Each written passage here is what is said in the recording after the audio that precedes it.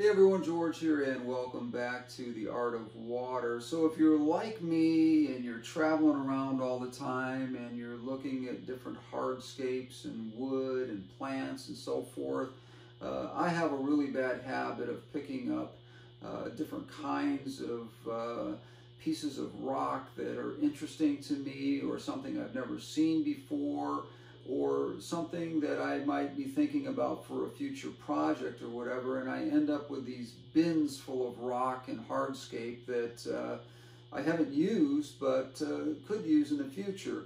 Now, one of the things that we don't think about, which I think is really important if we're going to be doing this, is what are the types of rock that we're getting and what effect do those rocks have on the long-term health, I would say, of our tanks. I'm talking about the pH, I'm talking about the water hardness, and the overall health that those rocks may have on our fish. If you have crazy swinging pHs all the time and your fish are not doing well, you know, it may be just right here is the answer to the problems that you're having in your tank.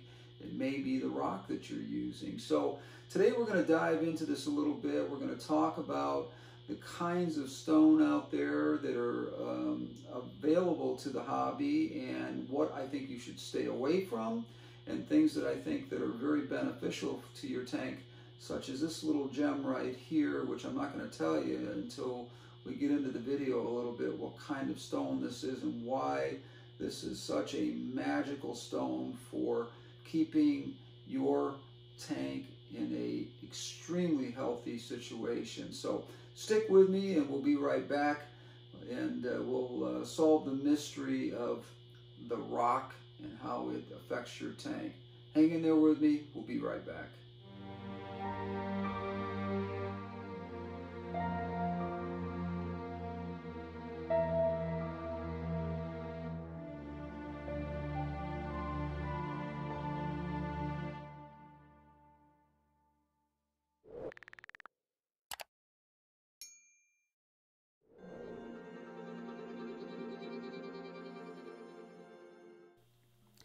Even though Seachem and Aquavitro are not an official sponsor of this channel, I do hope that you'll go out and try some of their amazing products today. They're some of the best on the market. Now let's get to our video. Hey everyone, how's it going?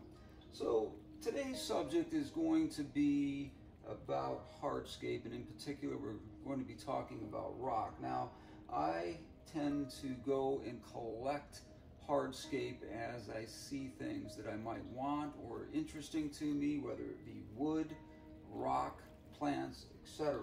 And of course today what we're looking at is rocks in particular, and that is going to be the subject of our video today. So looking through this bin, there is this particular rock here, which I'm sort of sorting through this bin right now, trying to find all the pieces that I can, because it's going to be kind of a rather large project that I'm doing, and I'm going to need enough of this stuff to really give me all the rock that I'm going to need to put this particular project together. So I'm going to sit down here because this is hard on the knees. But anyways, as I'm sorting through this rock, I got thinking about, I thought, you know, I'm going to video this because there's a lot of times that people don't understand. No, this is not an Acura commercial.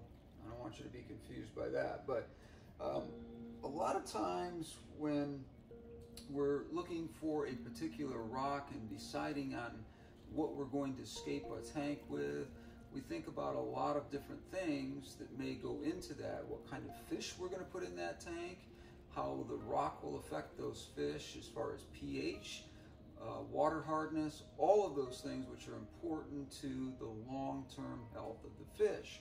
So when you are doing that, you know, if you keep a bin of rocks like this, now this is one of 5 bins that I personally have of rock that really gives me a lot of abilities to choose something that is going to work for whatever project I happen to be working on. As I said, I collect you know, wood, rocks, plants, etc., and I do keep them on hand.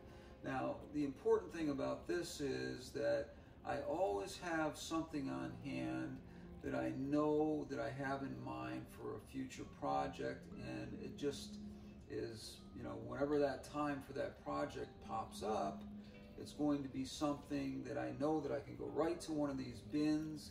And typically, you know, on this side, I'm not going to lift this because it's really heavy, but on this side here, all the rock that is in here is labeled as to what I am keeping in this particular bin. So anyways, I wanted to talk about that because we don't understand sometimes the effect that rock has on the things that I just talked about, your pH, your hardness, and so forth, and how that is going to affect the long-term health of your fish. So again, in this particular bin, for example, we have maple stone, which is very, very good because it's porous. We have tons of dragonstone in here. We also have this stone right here, which I don't know the name of because I just got this recently, and it was so unique because I'd never even seen it before. And also we have some sandstone in here, which is a great rock for certain aquariums, but I'm not real fond of the look of it, so it just has to be the right project. I have used it before, and you have seen it in some of my videos, but what we're going to be talking about is the different ways in which rock, like I said, affect the aquarium, and what you want to think about when you go into planning a scape as to how those pieces of rock are going to affect the fish that are in there. And we choose rocks for different reasons, and we're going to talk a lot about that today. And let's go back upstairs here to the gallery. I've got some rocks already picked out up there for us to look at, and I'm going to drag this rock up there too because, like I said, I'm working on a project. But anyways, hang in there with me and we'll be right back. Well, welcome back everyone. As I said earlier in the segment, if you're like me and you've been in the hobby for a while, you're one of these people that probably when you see a nice looking stone or something that's unusual that you've never seen before or whatever, you'll tend to pick it up, bring it home and say, you know, I'm going to use that on a project later on. Lots of times we have no idea what the rock is, or the person maybe that we're purchasing it from doesn't even have an idea of what the rock is. So it's really important that when we're buying this stuff and collecting it, which I'm guilty of this, I have bins full of rock and hardscape, such as wood and plants, that I don't always know the background of these particular items and the effect that they may have on the particular project that I'm doing. Now, I want to clarify that I am talking about freshwater aquariums only here. I am not getting into salt water, so if you're following this and you clicked on this particular video because you thought I was going to cover salt water, I'm really not. I don't have a background in that qualifies me to really talk about the hardscape that goes into those kinds of aquariums. So getting back to what I was saying here, we've got 4 different pieces of rock in front of me here, all of which are extremely different from each other, all of which are very different in the way that they're going to react long term in your aquarium and how they're going to affect water parameters. Now, when I say water parameters, I'm talking about pH, I'm talking about water hardness, and I'm talking about the overall health of your tank and the biological well-being of that tank. In other words, there are certain stones that are more biologically beneficial to your tank than others and may affect the colonization of the good bacteria that we're looking for. And then there's other stones that will have literally no effect on it at all, and we need to get those elements that build good bacteria into our system in a completely different way, and the rocks are either neutral in that effect or they have a minimal effect on, like I said, pH and hardness and so forth. Now, the couple of rocks that I want you to 100% stay away from if you are in this hobby are limestone, number one. These stones tend to throw pHs all over the place. They are not good. They are going to harden your water. They are going to drive your pH way up and cause a lot of problems that are going to have an overall effect on the well-being and health of your fish. So when you are thinking about putting a hardscape together, I want you to avoid those kinds of stones just because long term they're not going to be good for the health and welfare of the aquarium. So the stones that I have in front of me here, we're not going to spend a lot of time on them because I don't want to make this a long video. I just want to make you aware of something because people ask me about this all the time, and I've never really made a video about it because I never really thought about, you know, what you might be using in your aquariums. I know what I'm using in mine simply because obviously I've collected those stones and I've thought about, like I said, not always. Sometimes I'll buy a stone or whatever from an aquarium store or a fish store, and I won't really have a history on that particular rock. But I do find out always what the name of the stone is, and I do try to do a little bit of research on it before I ever use it. So let's get right to it here and talk about the different stones that I think can be good for your aquariums, and you may have to make some modifications, however, as to pH and things like that. Now, the first stone that we have here is very, very high in sands. It's a sandstone, but it has more lime in it than most of these other rocks that we're looking at here. Now, it's a pretty rock. I don't use it a ton, but I have used it in several different tanks in the past. It can be very pretty. I have used it in other people's aquariums as well. And again, it can be a very pretty rock to use. But with this one here, you're going to have to keep an eye on your pH, because the first thing that this is going to do is drive your pH probably up and your water hardness as well.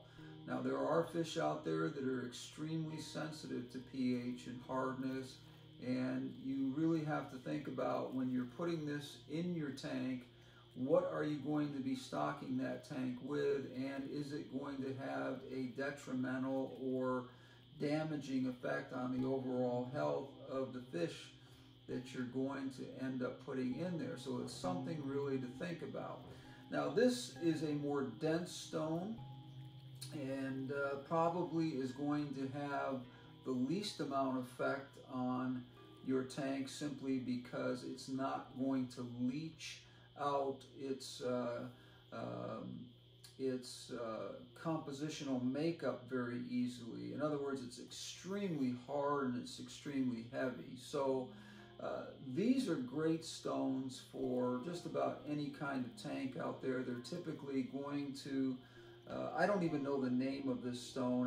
I just got it here recently, and unfortunately I don't know the name of it, but I will put that in the comments down below at the end of the video, so that you do know what all of these stones are. I will make sure that there's a hashtag down below that gives you some information on these. But this stone in particular is going to be very very consistent once it's in your tank and your tank is cycled and it's settled out. The pH is going to run probably around 6.5 to 7.0 at the most, which most fish are going to thrive and really do well in that. Now I'm going to skip over this one for a minute here. Everyone knows what this is. This is dragonstone, and we're going to talk about that at the end, but we're going to cover two other types of rock that I think are extremely beneficial, and I have found probably the healthiest tanks that I have in my gallery are from stones such as this one right here, which is called maple stone. Now, maple stone is very porous. It's very lightweight. It's, well, I wouldn't say it's extremely lightweight, but it's more lightweight than any of these here except for the dragonstone. And we're going to get to the dragonstone in a minute here. But this and red lava rock or black lava rock are probably the three main stones that I would tell you are the absolute best for your aquarium. And the reason for that is they're very pH neutral, number one. The second thing is they're extremely porous, so they make really good breeding ground for beneficial bacteria into your tank. So if you're using this, for example, with sand, or if you're using this with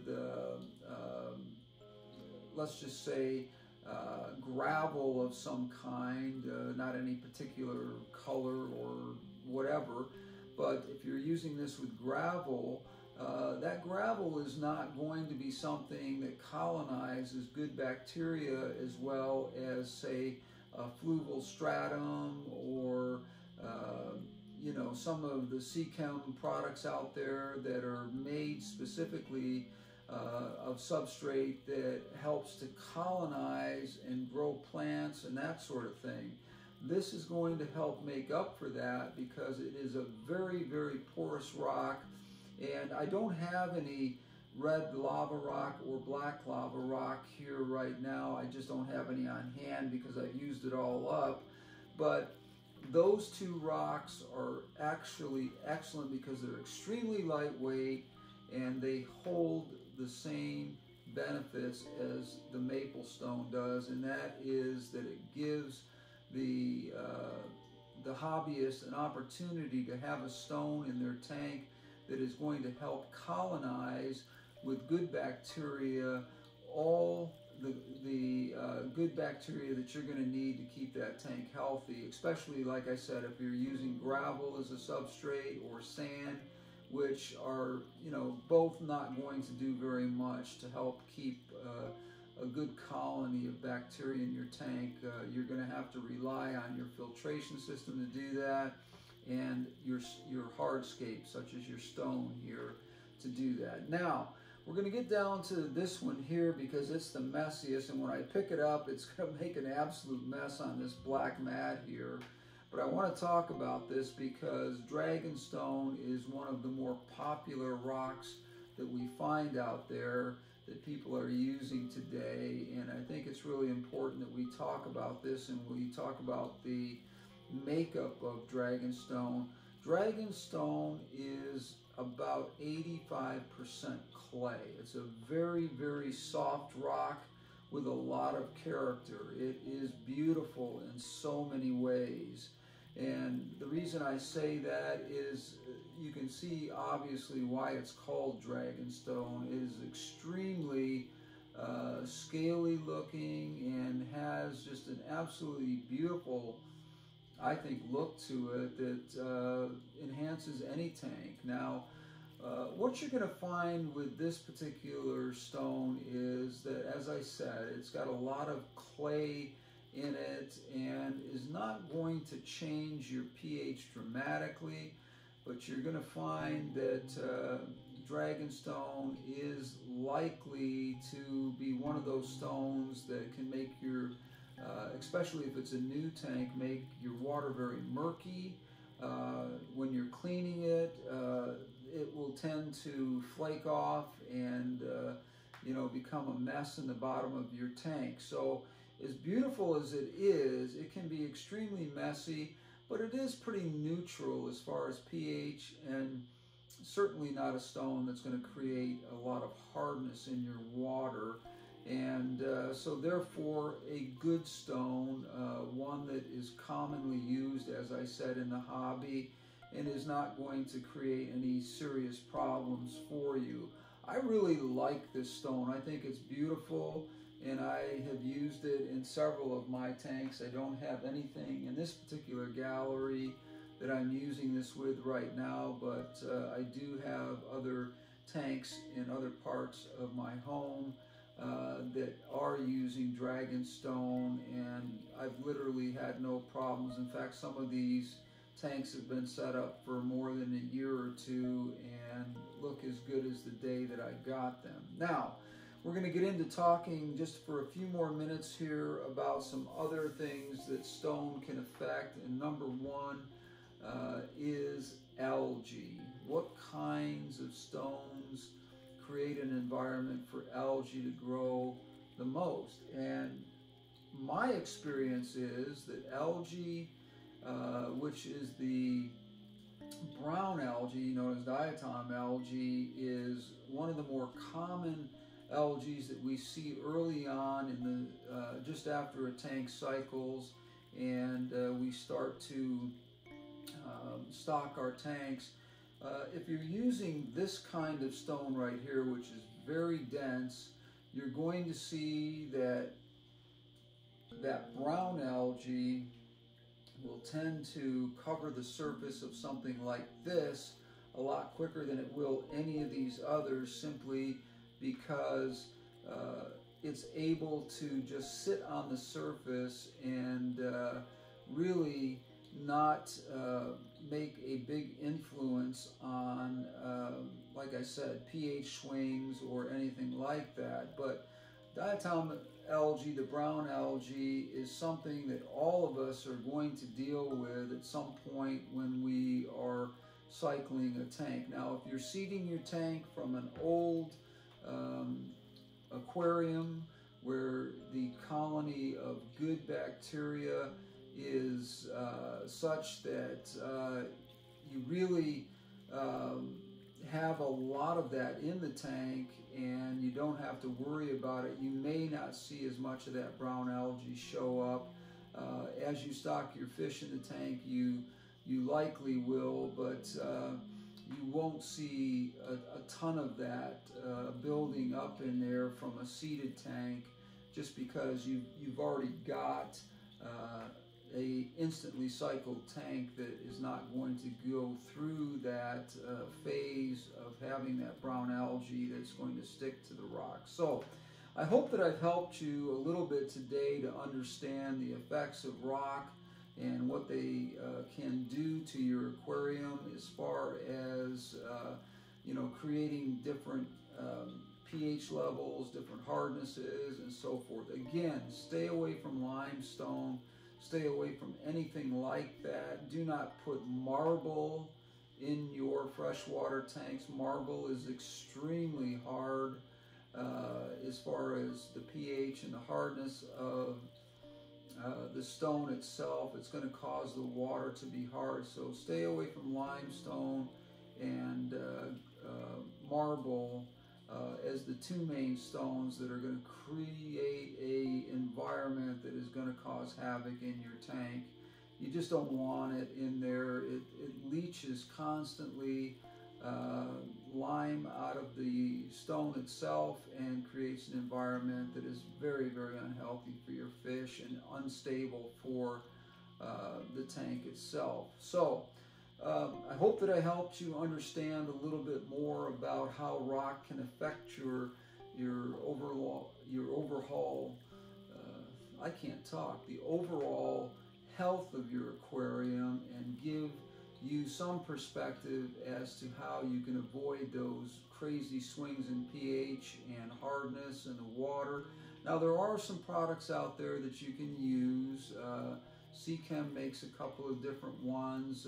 Seachem has what they call neutralizer, and it basically will neutralize your pH down to a 7.0, but that's something that you're going to have to monitor all the time and use all the time when you're doing water changes and so forth. So keep in mind when you're scaping your tanks, the kind of hardscape that you're putting in there and what the overall effect is going to be on the well-being of that tank long term, and the health and general health of all of the stock that you put in that tank. So thank you for joining me today.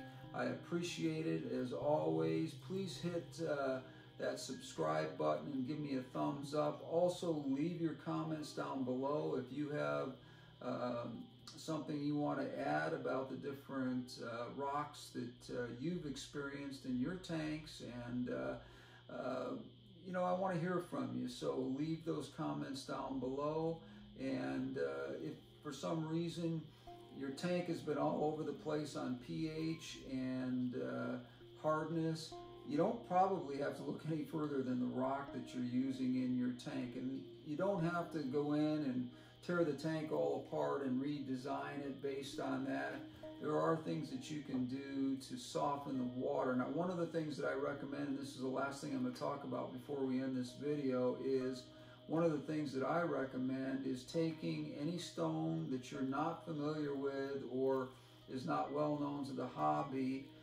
For example, I collected some stone up in Montana last year. I knew nothing about it. I just liked it. And basically putting it in a bucket for about a week, testing it the first day that you put it in the bucket to see what the pH and the hardness of the water is, and then testing it a week later to see what changes there were in it.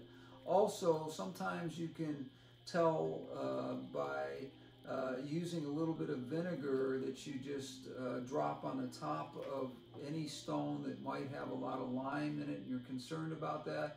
If there is lime in that stone, that vinegar is going to bubble up and react to the lime that's in there, and that's going to tell you a lot. So anyways, thank you for joining me today.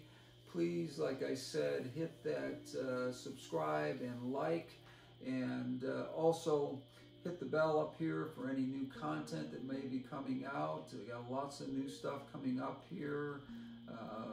We are still working on the discus tank, and the fish are here now, just waiting for a couple of items that are supposed to show up in the mail, and we're going to be hitting that project here pretty hard over the next couple of weeks. So anyways, like I said, hit the bell up at the top there so that you don't miss any content, and share with your friends. This channel is building simply because a lot of people that watch are sharing this with their friends, and I really do appreciate it. Anyways, thank you so much for joining me. George here with The Art of Water. We'll see you on the next one. Until then, we'll talk to you soon.